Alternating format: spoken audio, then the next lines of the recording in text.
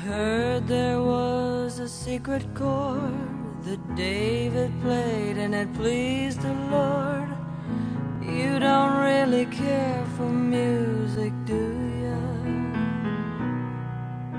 Well, it goes like this: the fourth, the fifth, the minor fall, the major lift, the baffled king composing hallelujah,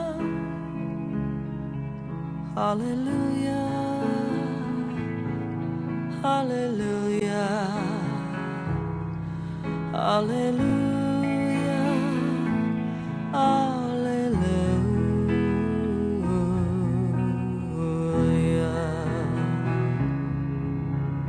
Well, your faith was strong, but you needed proof.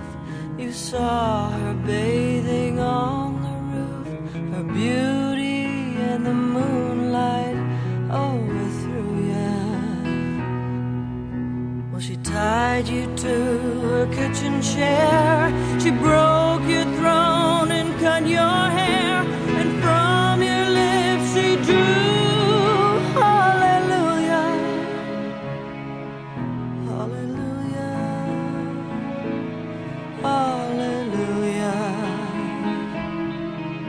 hallelujah, hallelujah.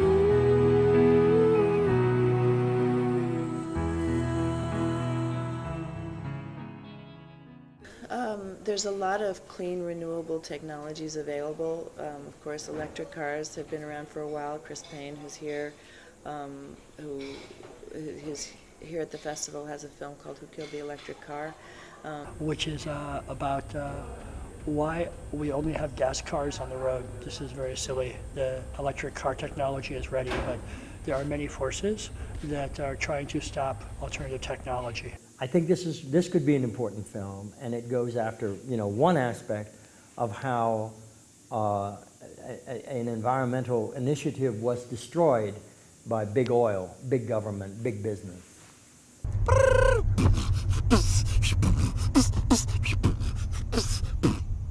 La energía renovable más importante que tenemos la creatividad de la conservación y la concienciación. In English it says renewable energy is very important, but more important is creativity, conservation, and consciousness. There are a number of biofuels that can be produced sustainably. Of course, when big business generally gets into something, it's usually produced in an unsustainable way, and unfortunately that's starting to happen in biofuels right now, but they still can be produced. We could get driven to extinction just for spinning our wheels up and bumping ourselves with our own automobiles, like them dinosaurs that died up, that technology's sold, and while they profit from pollution, we've been getting sold. Daryl, first of all, tell me how you got interested in this. Well, a friend of mine is sort of the biodiesel guru, and he told me about it about 10 years ago. Hi, this is Carl Foot. I'm with a group called the People for the Ethical Treatment of French Fries. Oh my God. Or PITF.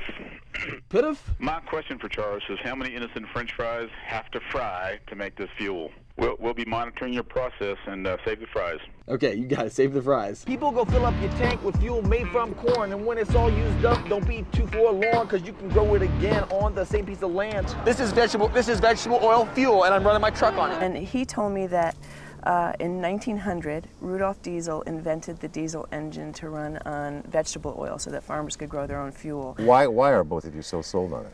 For me, every reason. Can we start with renewability? I mean, it is a renewable fuel source from an agricultural stock. We don't have to go to war for it. We don't have to pillage our fossil fuel supply, and it burns cleaner. It smells good. I mean, look at this. This is my gas tank. It has a toxicity level somewhere between table salt and maple syrup. It's like... you don't see that very often, do you?